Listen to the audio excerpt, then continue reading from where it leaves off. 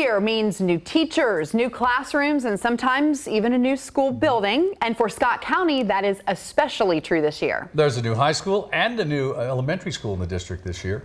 Alex Valverde takes us on a tour.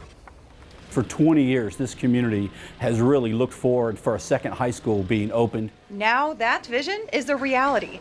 And next week, Great Crossing High School's doors will open for students in Scott County.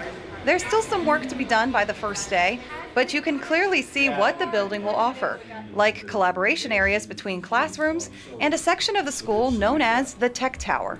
Career and technical education is so important here in Scott County and across the Commonwealth. We've added 9 additional career pathways for our students.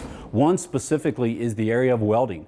We had 108 students sign up for a first ever delivered welding class, and we're so excited about that.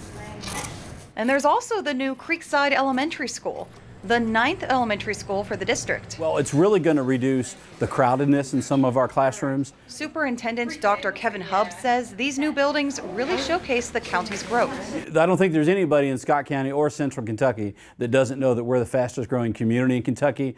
Now a chance for even more growth and opportunities. In Scott County, Alex Valverde, LEX 18 News.